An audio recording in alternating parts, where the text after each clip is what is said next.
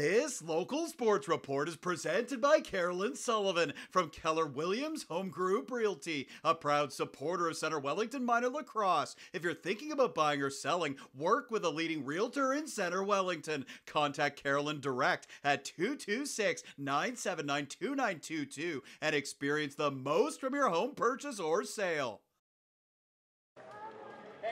Let's head to Center Wellington for U7 Select Lacrosse. The Center Wellington Riverhawks on home floor at the CW Sportsplex. The Riverhawks would face off with the Guelph Regals.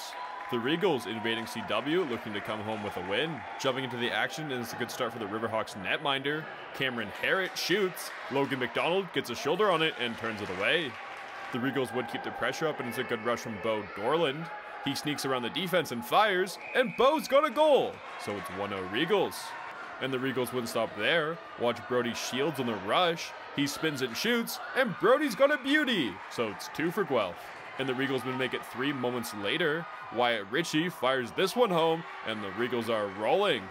The Riverhawks look to answer, but look out for Bo Dorland on defense. He breaks up the chance, and it stays 3-0.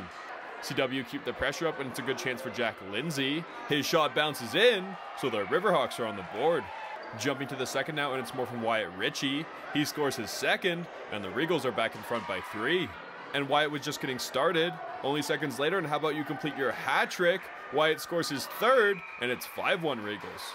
Then it's Bo Dorland looking for his second, but how about Logan McDonald? He makes a big stop, and the Riverhawks look to battle back. Later in the period now, and here comes Harrison O'Neill for the Regals. He's got a man on him, but he gets a shot off, and Harrison scores it. So it's 6 for the Regals. And the Regals would add another moments later. Brody Shields sends this one through the goal mesh, and it's 7 for Guelph. Late in the second now, 8-1 Regals, and it's the Riverhawks with a chance. Easton Holmes lets it go on the break. Jack Sampson makes a good stop. The Regals back the other way, and how about one from Cameron Harrett? He's got a fadeaway bouncer, and it's 9 for the Regals. Final seconds of the second, the Regals now at 10, and how about Wyatt Ritchie? He's got a spin move, and he's got his 6th goal of the game. So it's 11 for Guelph. Head to the third period now, and it's the Riverhawks coming alive with some defense from Jackson Reinhardt. He finds a steal in the Riverhawks counterattack. Jackson works his way to the Regals net, and Jackson's got a beauty. That's a 2-way goal from Jackson Reinhardt, and the Riverhawks are at 2. And Jackson would get another moments later. Here he is on a breakaway, and he roofs it. What a shot from Jackson, and he's got a pair.